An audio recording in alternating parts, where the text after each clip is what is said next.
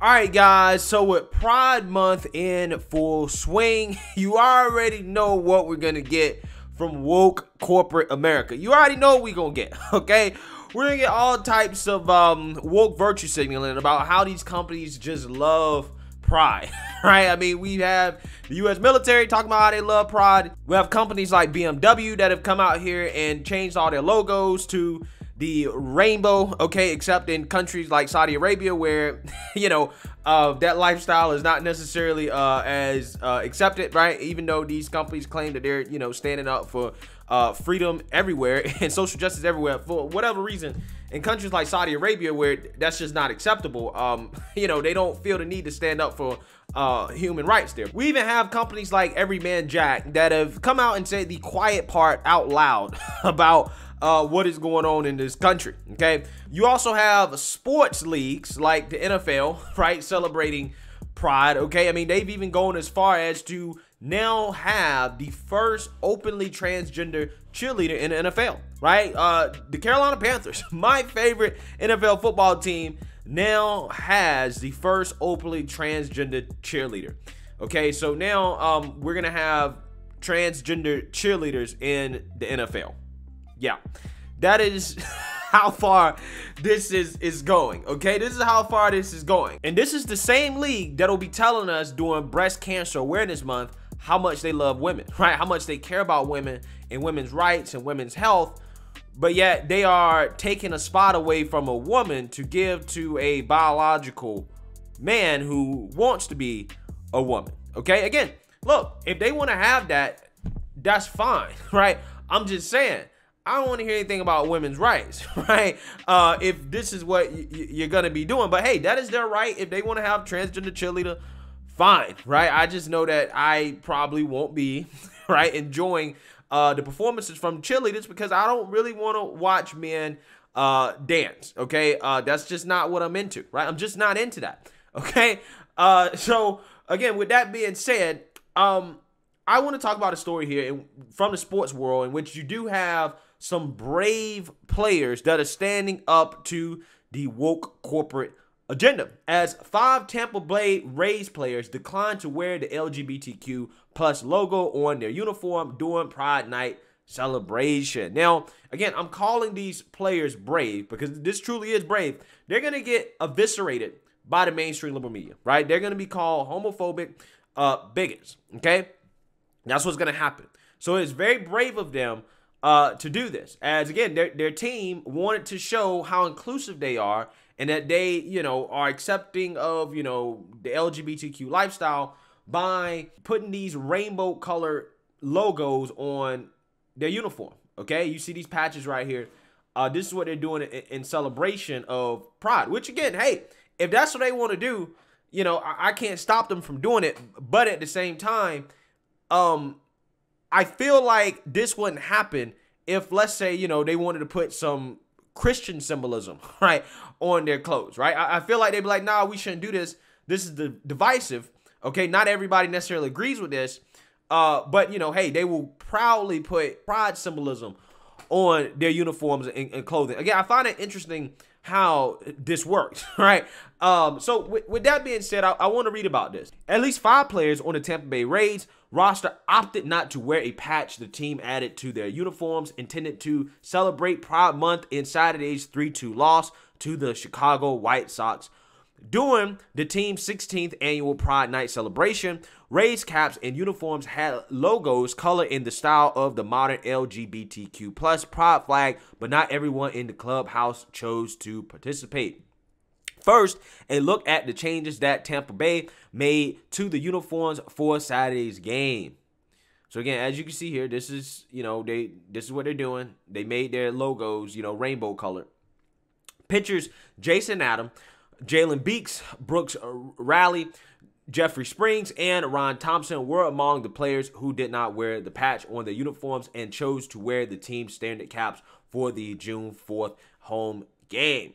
Yeah, pray for these individuals, okay? Because they're going to need all the prayers they can get because the woke mainstream liberal media is going to eviscerate them for this. Adams was selected by the organization to speak on behalf of the players who opted out and called it a, quote, faith-based decision, and that the decision wasn't judgmental per the Times. Quote, it's a hard decision because ultimately we all said what we want is them to know that all are welcome and loved here. But when we put it on our bodies, I think a lot of guys decided that it's just a lifestyle that maybe not that they look down on anybody or think differently. It's just that maybe we don't want to encourage it if we believe in Jesus, who encouraged us to live a lifestyle that would abstain from that behavior. Just like Jesus encourages me as a heterosexual male to abstain from sex outside of the confines of marriage. It's no different. Okay, so they're basically saying, look, from a religious perspective, we don't agree with this. So therefore, we don't want to wear this patch, not because we necessarily look down on this lifestyle or we're saying that people aren't welcome. We're just simply saying that we shouldn't be forced to promote a lifestyle that we don't agree with, like our morals don't agree with, right? That's essentially what they're saying here.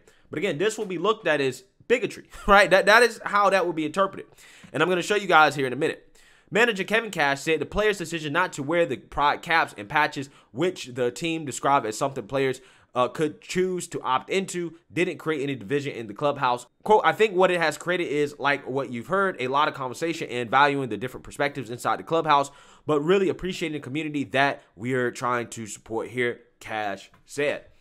All right, so this brings me to the New York Times, okay, and their article about this, right, which, again, is basically bashing these players, okay, for their decision, their faith-based decision. As the title of this article from the New York Times says, an attempt at inclusion proves there is more work to do. And this author, by the name of Tyler Kepner, is going to argue that this team allowing these players to opt out of wearing these patches is low-key the team allowing these players to condemn gay culture, right? That is what this author is going to argue. He's basically going to argue that, hey, this team allowing them to opt out of wearing this patch because it doesn't go along with their religious beliefs is this team basically allowing them to be bigots, right, towards gay people. That is essentially the argument here. So let's actually read this. As a low payroll team that challenges convention, the Rays prioritize clubhouse harmony. Without buy-in from players, their unorthodox on-field strategies might not work. The organization wanted to share its values with the uniforms, Silverman said, but would not force players to comply if they were uncomfortable. Yet allowing the players to opt out of the promotion and to use the platform to endorse an opposite viewpoint, the Rays undercut the message of inclusion they were trying to send. Words like lifestyle and behavior are widely known tropes often interpreted as a polite cover for condemning gay culture. So, again, basically what this author is arguing here is that, well, the Rays allowing them to opt out is allowing them to endorse an opposite point of view, which I don't buy into that because basically what they're saying is that we don't agree with it. However, we welcome all fans from all types of backgrounds, right? So that they're not necessarily saying, no, these fans shouldn't be allowed to come to our games and that we don't want them here. No, that's not what they're saying. Because the whole point of wearing the patches is to promote the idea that, hey, everybody's included, okay? Come to our games. We welcome all fans. But what these players are saying is that just because we're not wearing these patches, that doesn't mean that we don't want to be inclusive. We definitely want people to come to our games, but we just don't agree with their lifestyle. But that doesn't mean that we don't want you to come to our games. That doesn't mean that we don't want you included, okay? But again, this author, again, is trying to make their opposition to wearing the patches as some form of bigotry. The Rays held their promotion the day after the Dodgers had honored the memory of Glenn Burke, a former outfielder for the team who was the first major leaguer to come out as gay at the team's LGBTQ plus Pride Night in Los Angeles. The resistance of some players in St. Petersburg, despite the Rays' best intentions, show how far the movement still has to go.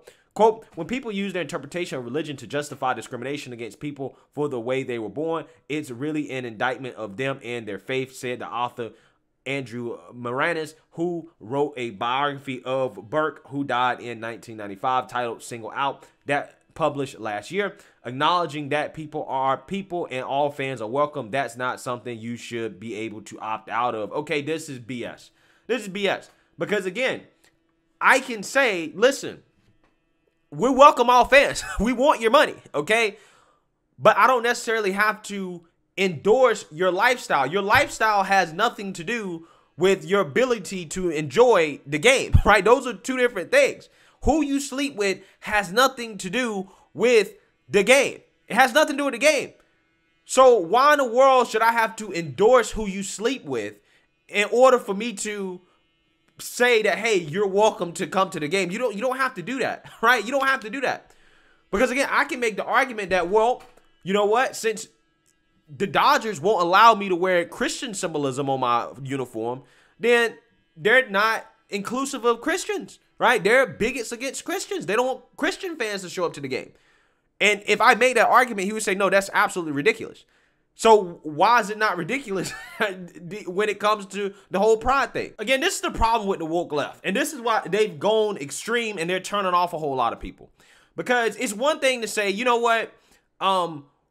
I don't necessarily agree with your lifestyle, but hey, I don't want any discrimination against you. I want you to have the same rights as everybody else. I think that is the standard position of a lot of conservatives and, you know, libertarian types, okay?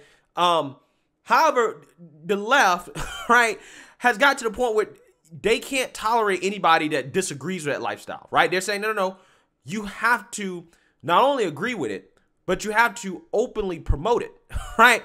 Again, that is the issue. This is why they become extreme. They simply can't accept people that say, hey, I don't agree with it, but, you know, hey, do what you want to do. I just don't agree with it. I want equal rights for you. I'm not going to promote it, right? They don't like that. You're a bigot if you don't want to promote it. Not only do you have to agree with it, you have to promote it.